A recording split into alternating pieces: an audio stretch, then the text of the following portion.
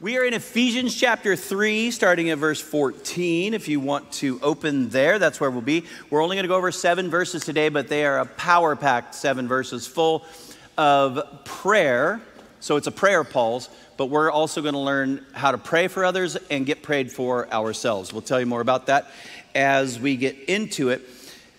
My voice is a little scratchy, a little tired, and I'm a little emotionally just kind of all over the map. The last 3 days have been the celebration of Boogie Rose, who was a pastor here at the Shoreline, then planted Branches Church, who's also a good friend of mine, who most of you know by now has passed away recently. But the last 3 days were 3 different events for his celebration of life. And yesterday was right here in this room, and it was packed all the way out to the parking lot, actually, over full. And but the first day was also a paddle out, and I was standing on a lifeguard tower, and there was hundreds and hundreds of people. So I was screaming from that lifeguard tower, and nearly lost my voice. So if I break out or break back in or whatever, just have grace for me today. And if I choose to cry at something weird, and you're like, what just happened to him right there? It's probably just some random leftover processing going on inside of me because I love my brother so much. So thank you for your grace in all of that. As we talk about prayer today,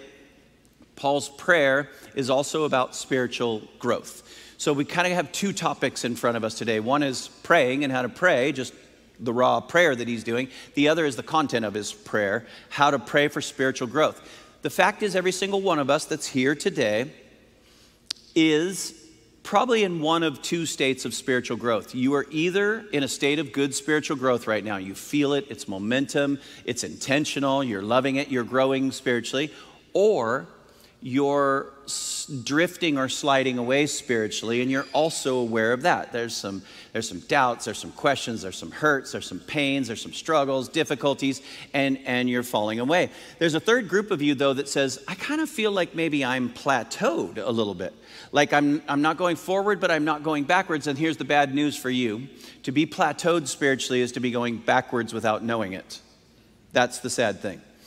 The intention is that all of us would all of our days till our final breath be growing spiritually. God wants us all to be growing spiritually. And so that's why this is such a powerful prayer for us to look at today. Our prayer life is really important. All of you pray to some degree. Whenever you hear about prayer, most of you feel guilty to some degree. How's your prayer life could be the most challenging question any of us could ever get. Any of us. It's like, not what it should be. Needs to be more. Billy Graham, on his deathbed, they asked him, they said, what would you do more if you could do it all over again? And he said, pray more. I would pray more. It's like, don't be guilty about that. Come on. But you can feel it. It's something that we hear about all the time. So today is an invitation to step into that prayer life deeper and more, and especially in some deep ways. Because the fact is that our deepest cares and concerns, our deepest hopes and dreams, all make their way into our prayers. Think if you got a diagnosis that was concerning or even devastating, how quickly that would move into your prayer life regularly, or when somebody else around you does. And how quickly when you're praying for someone to be healed, that you get that onto other people's prayer lists as well. Why is that? Because it's a deep concern, it's a deep care. We all pray about things that we deeply care about. If you want to know what you care about, what you're worried about, listen into your own prayers. Just examine them. What you're writing down, what you're praying, what you're saying, you're going to hear what's going on in your own heart. Your prayers mirror the concerns and hopes and dreams of your own heart. So this is kind of helpful when we get to Paul's prayer, because we get to see what was on the Apostle Paul's mind and heart and what was deeply concerning to him. And I'll just tell you flat out, when I first read this as a young adult, this prayer of Paul's in Ephesians chapter 3, the ones that we're looking at right now, 14 to 21, challenged me because I had never prayed for someone's spiritual growth before, because I figured that was God's job to grow people spiritually. I didn't have to pray about that. Why pray about what God is doing in someone's life? And then I read Paul's prayer and I thought, he sincerely got this on his prayer list. Like that God would grow them and minister to them deeply, and that they would experience God's love and all this kind. And I thought, I don't think I've ever prayed that for anyone else. And this prayer here changed my particular prayer life when I was a young adult, and continues to change it to this day. So what Paul was thinking about, he wanted his believing friends in Ephesus to employ the empowerment that they received from their faith in Christ. He wanted them to live into the new reality that they were the dwelling place of Almighty God on earth. And that's a big thought. And so how do you take these big knowledgeable things that are like, I don't know what that means. How do you get what's in your head into your heart? John Corson is a pastor, and he said, so many have knowledge in their heads, but it hasn't dropped the important 18 inches into their hearts. So how do we get knowledge from our head to our heart? Through prayer. Paul says, I bow my knee and I pray. He said, I could give you all the head knowledge of chapters 1, 2, and 3, but my prayer is that all that knowledge will make its way into your heart. Now, what's the difference between knowing in my head and knowing in my heart? Well, our hearts, when the Bible talks about our hearts, we talked about this last time we talked about prayer 3 weeks ago. Our heart is actually the control center of our life. It's not only do we decide things in our heart, but we take action. It's our will is in our heart. The Bible says, guard your heart, for from it is the wellspring of life. Your direction, your feelings, your desires, your thoughts, everything gets prioritized and sorted out in your heart. So he's saying, I don't want you to just have big Bible heads.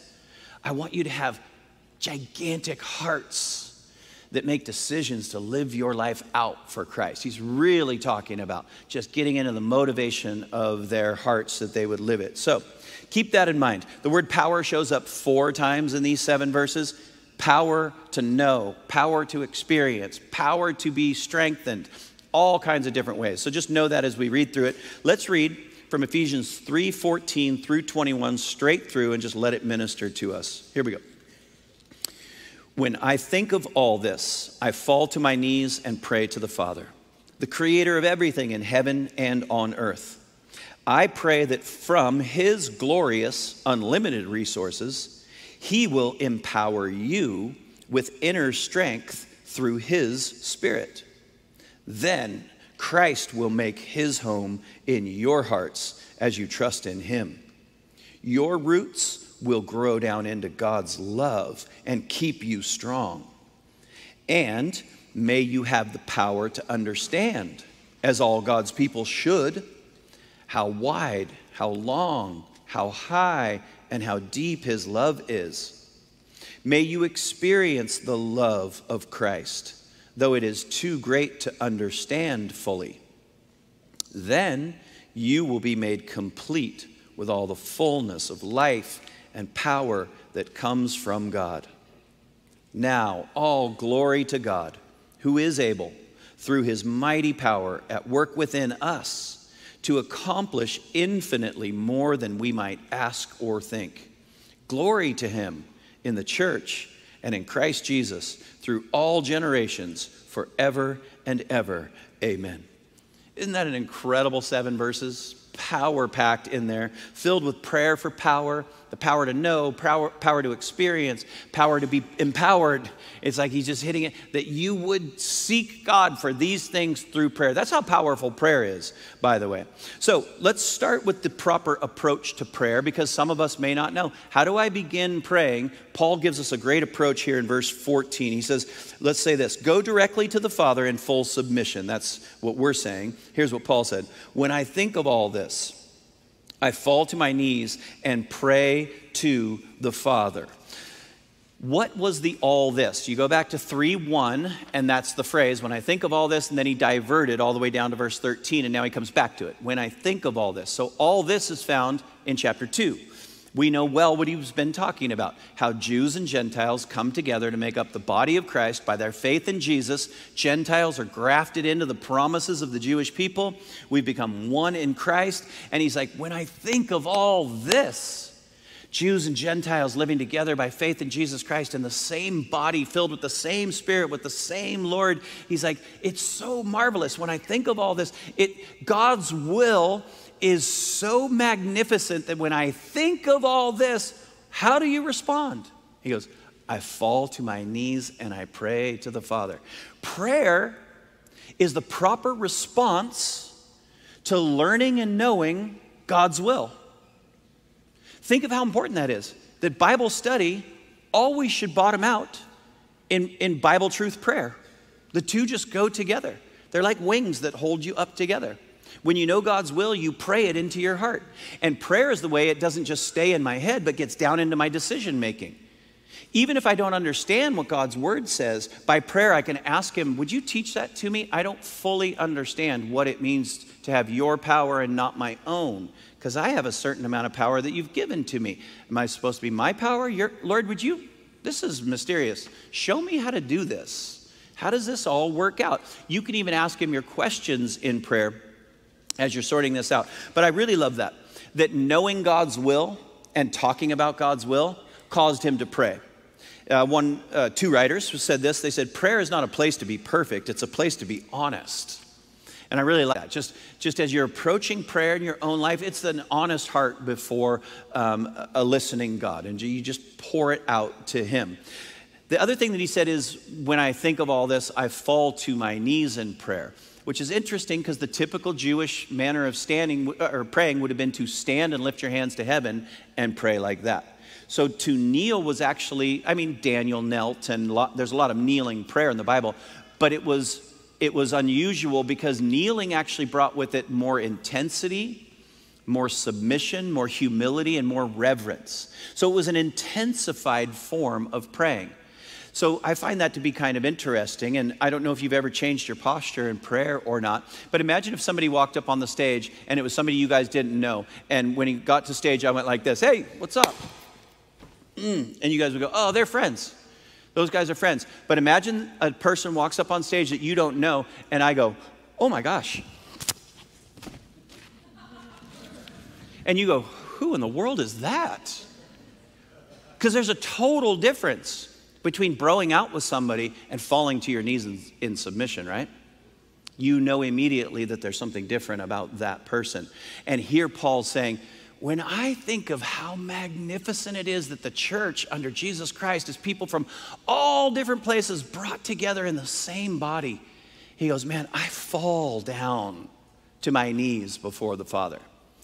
And there are things in the scriptures that are going to cause you and I to just surrender and just say, Lord, it's too beautiful for words. Show me how to live that out in my life. Let me have a life that corresponds to that truth. And the only way that's going to happen is through prayer. That's why prayerlessness, the Bible says, is a sin for believers. Far be it from me to sin against you by not praying for you, it says. And so you and I, as people of prayer, are intensifying our prayers as we become knowledgeable of God's word. So these thoughts drove Paul to his knees. Last thing, he says, when I think of all this, I fall to my knees and I pray to the Father. And that would have been huge especially to the Jewish people in that body. And well, Gentiles as well, but the Jewish people wouldn't even pronounce the name of God. So you guys know that God said to Moses, who do I tell them sent me? And he said, tell them I am has sent you. I am is 4 letters, YHVH, the tetragrammaton as it's called. But you and I would pronounce it as Yahweh, or something like that. The Jewish people would not refer to God by his covenant name, Yahweh, so they would call him Hashem, which meant the name. So it would be like, approach the name and ask him, because out of reverence, they said, you don't pronounce his name. And here comes Jesus with his disciples, and they say, Lord, you're always praying, and we respect your prayer life. It's amazing. Lord, teach us to pray. And he says, pray like this. Our Father, who is in heaven, may your name be kept holy, and may your kingdom come, and your will be done. And on he goes to teach his disciples to pray. But he started with that same phrase, our Father. He started with this incredible relationship. You can go to God and say, Almighty Creator. God has no problem with that at all. A lot of the Psalms do that. You could go to him and say, Almighty, all-powerful being named God. You can start your prayers like that all you want. And you're okay. You're on good ground. Because that's true, and that's who he is. However, when you come to faith in him through Jesus Christ, the relationship has intensified into a family relationship. And he also wants you to recognize not that he's just distant, almighty God creator, but that he has become your Father. And that you share that with others. That's why Jesus said, our Father.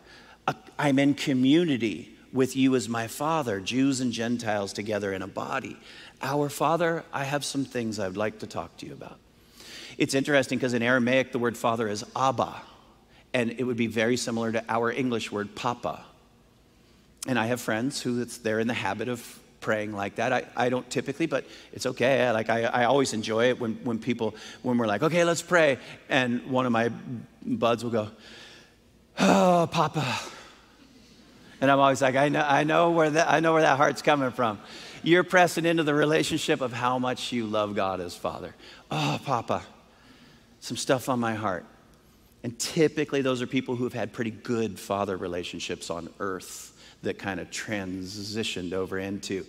I have a tendency to pray pretty directly when I open my prayers. Dear Father, our Father, in Jesus' name, we come before the throne. I come before the throne. I often will start with that relationship just to remind my own heart in submission, in reverence, who I'm talking to, and what's been established through faith in Jesus Christ, and what a privilege it is to be in prayer with Him. Whenever you pray, know this. You can let your words reflect this. You are praying to a triune God who is Father, Son, and Holy Spirit. Look at I pulled the phrases out and put them together of Paul's prayer, but look how he did it. He said he will empower you with inner strength through His Spirit, the Holy Spirit in verse 16. Christ will make His home in your hearts. Christ in verse 17. And then in verse 19, you will be made complete with all the fullness of life and power that comes from, and he refers to God. That would be God the Father. So he refers to Father, Son, and Holy Spirit in his prayer, but he starts with Father. All right. Now that we're clear on the approach to prayer, what does he actually pray about? And we have 3 prayer requests. Number 1, let's start with the first. His first is pray, and I put it like this, pray for people. So you can look at Paul's example of how to pray. That's one way to learn today. You can also look at what kind of prayer request should I be asking other people for me to grow into, the content of the prayer. So pray for people and get prayed for to grow spiritually strong. You and I should all have our heart and mind on this of spiritual growth. No plateauing and certainly no backsliding. He says, I pray from His glorious, unlimited resources, He will empower you with inner strength through His Spirit. That's 2 Greek words put together. The first one is kritos, and that's He would grant you to be strengthened. It's a passive verb. It doesn't mean go out and strengthen yourself. It means ask Him to strengthen you so that you would be strengthened. Kritos, with power, and that's the word that you've heard over and over and over again, dunamis, where we get our word dynamite from. So pray that God would grant you the strengthening, the empowering by His dynamite power. God's superpower, come empower you. Empower you with inner strength through His Spirit. The Holy Spirit is God's agent of power for you and I. When Jesus went to be with the Father, He said, I will send you the Holy Spirit. He'll lead you into all truth. He will comfort you. He will guide you. He'll be the one who comes alongside to help. He'll teach you all things that I have taught you. He will bring to remembrance. He will strengthen you. The fruit of the Holy Spirit is love, joy, peace. He'll bring the character of Christ out of you. So the Holy Spirit comes in and empowers and does the work that Christ taught and that the Father sent. And Jesus said it this way. He said, He, the Holy Spirit, will bring me glory by telling you whatever He receives from me.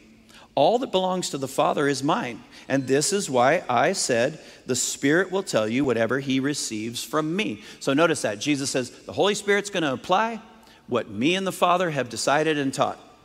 So the Holy Spirit doesn't draw attention to Himself. He's always shining a light on Christ and the Father and what they've taught to you and I. He glorifies. He takes from Jesus and the Father and He applies it to you and I. He is the comforting bridge and the voice and the heart of God sent to us directly. So let me just say something to you directly while we're here together in church on a Sunday in worship. Just receive this. God wants you to experience His power. He wants you to experience His power. If that sounds scary to you, or if that sounds overwhelming to you, just surrender that even in prayer. You know, it's like the person who says, man, I never want to pray about becoming a missionary to Africa Because as soon as I pray that that wouldn't happen, I know God's going to send me as a missionary to Africa. So I'm just going to avoid the whole topic. And I think God's power is a little bit like that sometimes. Like, no, I don't want to experience God's power. I like to be in control of my own little world. I don't want him to bust things up and cause me to whatever, do whatever. I don't want him in charge. I trust me more than him. And you can see where that might be a wall, a barrier, an inhibitor to your spiritual growth, is to trust him to empower you. Invite him in to give him. He wants you to experience, not just know that he's powerful. Feel it, live it, apply it, give it. He wants you to step out in his power. You and I are going to be overwhelmed if we try to live our Christian faith in our own strength. We're going to just be overwhelmed. But if we'll trust in God and rely on his power, he will give us his mighty power. There was something I've been thinking about recently, and is, have you ever tried to live your Christian life in your own strength? Have you ever tried to just say, like determined, kind of like, okay, there's a lot of people in my church who are strong and mature Christians, and I am going to become one. So I'm going to knuckle down, I'm going to grit my teeth, I'm going to hold on tight, white knuckle this thing, and I'm going to make the changes, and I'm going to start making resolutions and writing them down. I'm going to start doing it. I'm just raw doing. My power, strong Christian, right around the corner. Fast forward a month or so, and it's usually gone one of two ways. You're not a stronger believer. Usually your rules and legalism, and you've set up a bunch of rules that you keep and you become a religious rule keeper, or you said, I keep trying and failing, I keep trying and failing, forget it. And you went loose, take license, you went, this can't be done, and so I'm gonna just do whatever I want. You either kind of went into religious legalist person or licentious, I just doing whatever, I'm not gonna be able to do it. This whole Christian life is not for me. That's usually about a month down the road from the gritting your teeth, white knuckling, I will be a stronger Christian. And you go, well, then how do you become a stronger Christian? It's not by your own willpower that you will become a stronger Christian.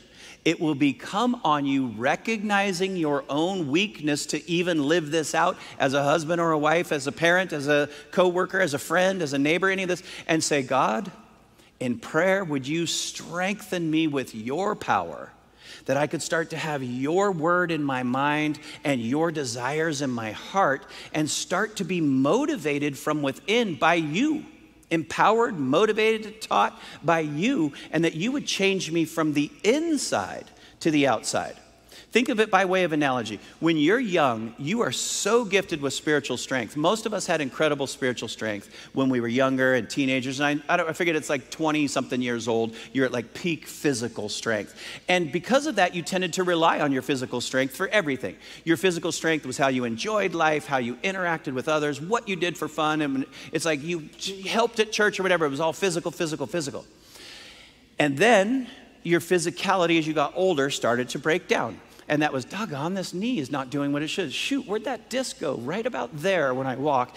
And then the next thing you go, what the heck happened to the hormones? Because that didn't used to just grow when I ate like this, and now it does.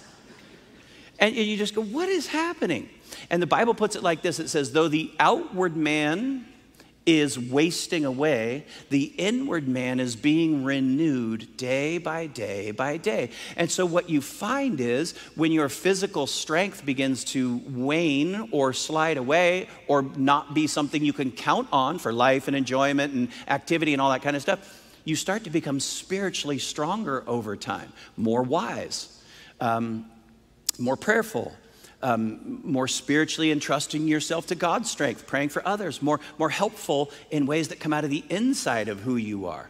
And for me, that's a really good analogy, just looking at the natural flow of physicality, that spiritually you could take a teenager, and if they learned that lesson and they said, it's not about, life's not about my physical ability, although praise God for it, and I'm going to use it greatly, but life is about my inner soul strengthening and developing through prayerful connection with Christ and God's word.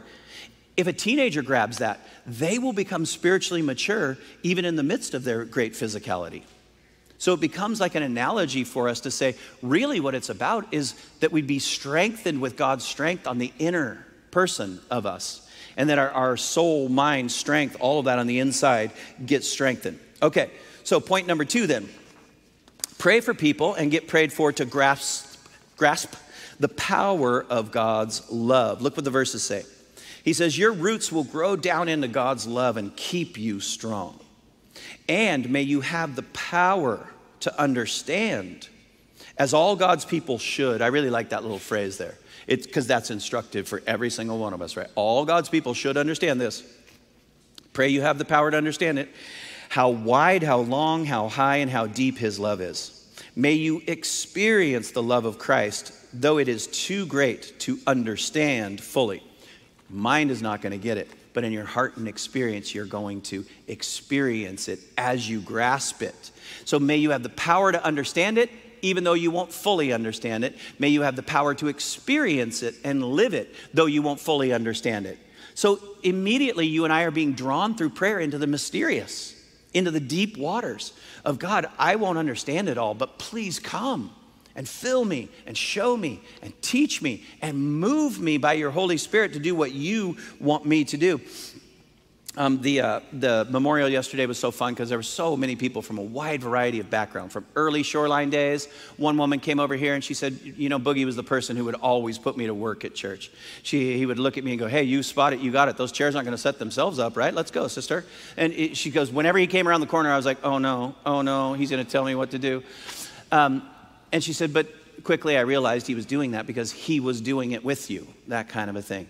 And then another mom was up here on stage, Hoku, and she was singing. And Hoku said when she went to Branch's church, where Boogie was the pastor, she said from her dysfunctional family background, she knew she needed God's word to remake her life. And she said, when I came to the church, I had all of these Bible verses and knowledge in my head.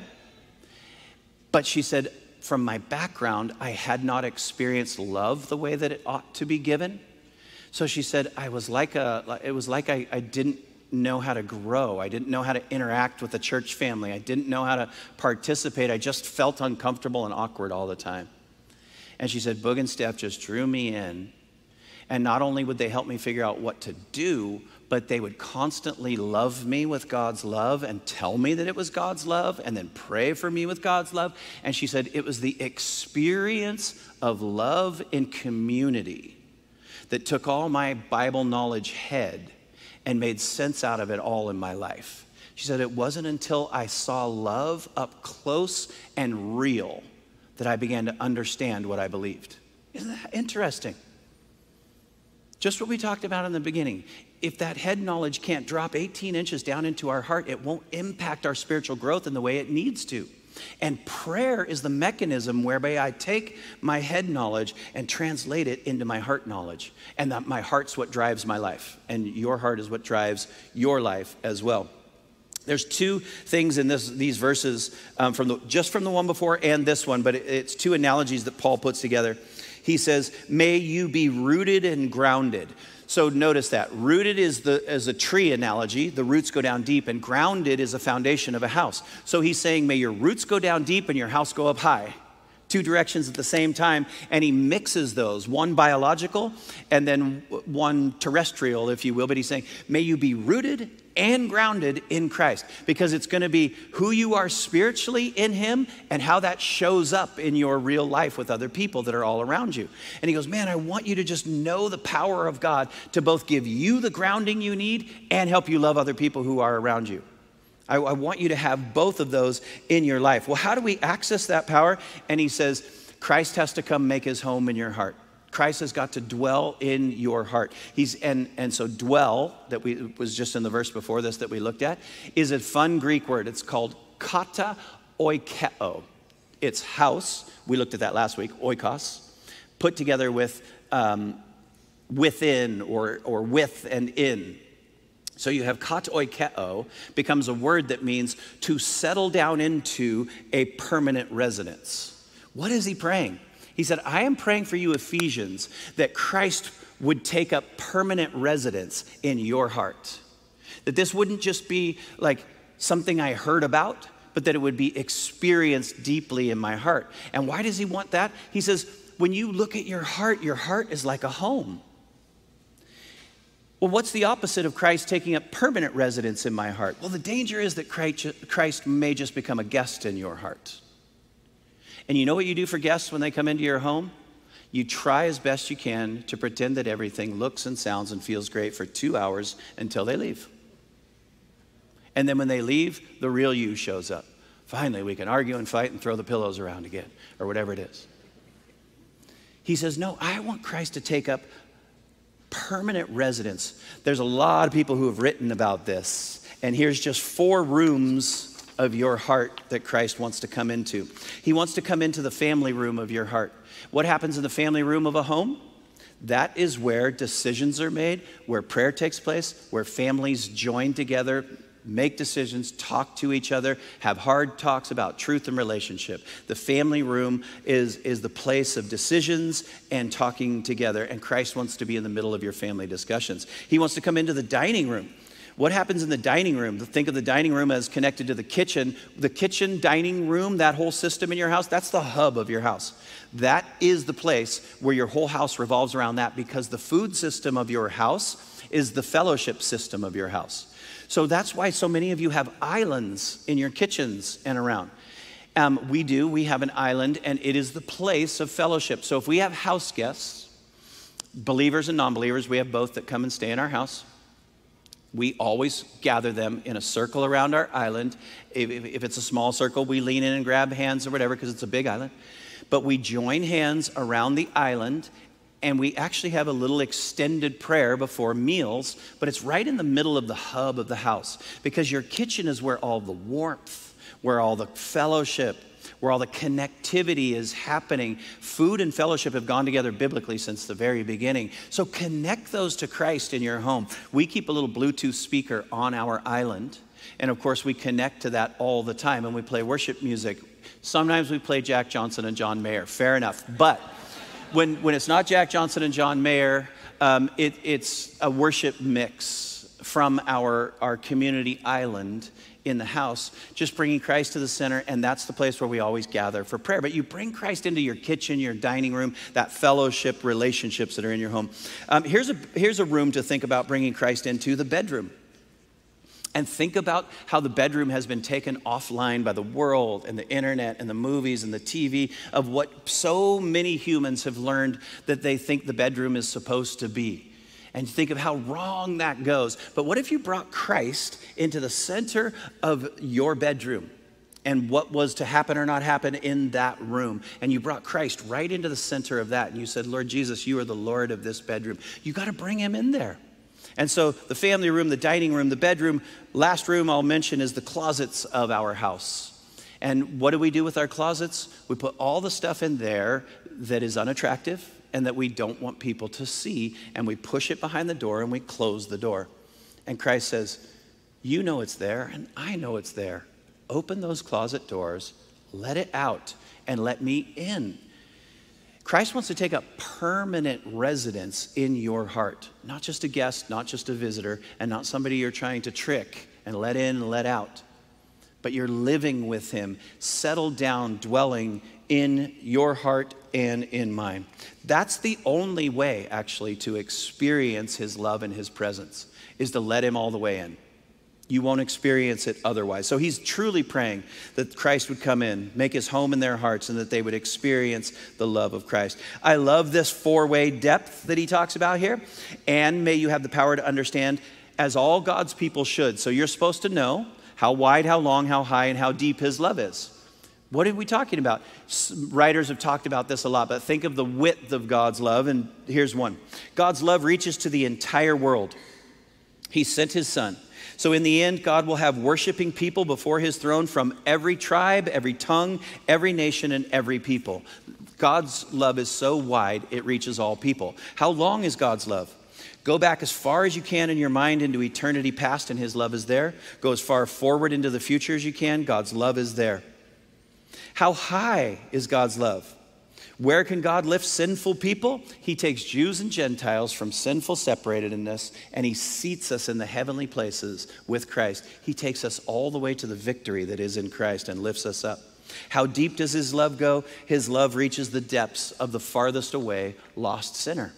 It goes as deep as a person can be lost, and his love is there. There's nobody farther than God can love. He loves them in that faraway place. So wide enough for the world, long enough as forever, high enough to lift us to heaven, and deep enough to rescue the lost no matter where they are. We are called to know that love, and think of all the missionary words that are in there of how to love other people as well. Going and finding people in their place of lostness, going to tell them the good news that Christ is victorious, going to love them no matter where they are or where they're coming from out of this world. And so, where does that all leave us? Let's ask ourselves a question and then we'll close. Here's our question. Am I growing more and more to know this unknowable love of Christ? Do I know his love experientially more today than I did a year ago? And if not, then just increase your prayer life. Just dig into your prayer life and just really open it up. Prayer is not a place to be perfect. It's a place to be honest. And start right where you are and press in. Number 3, pray for others and get prayed for to be filled up with God. And this is where he ends. He says, then you will be made complete with all the fullness of life and power that comes from God. Just as a balloon inflates when we blow into it, so the Bible deepens and expands our life and our capacity so that we're filled increasingly like an expanding balloon with the fullness of God. Those were the 3 things that he prayed for the Ephesians, 3 things that you and I can be praying for each other and should be. To know God's love, to experience his power for spiritual growth, and to know the fullness of God in our experience. There's more experience of God just beyond where you are right now, and he wants you to grow spiritually into that. Today's prayer is an invitation. So would you all stand with me as we close today? And as we close, I'm going to have us all read together in unison and out loud, verses 20 and 21. We've put them up here on the screen. I'll try to enunciate a little slower, but see if you can just stick with me and let's all read it together out loud and then we'll pray. Are you ready? Starting at verse 20. Now all glory to God, who is able, through his mighty power at work within us, to accomplish infinitely more than we might ask or think. Glory to him in the church and in Christ Jesus, through all generations, forever and ever. Amen. Yes, Father, our hearts resonate with that today. All glory to God. You are the able one. You are the mighty one. You are the power at work within us through your Holy Spirit, through your word, through your strength, through salvation, through your love. You are accomplishing more in us than we even know to ask you for, Lord. So we ask you for great things, Lord. The greatest things we can think of, Lord, that you would be honored and glorified in our lives and through our lives. Help us love each other in new ways, self-sacrificially, not selfishly.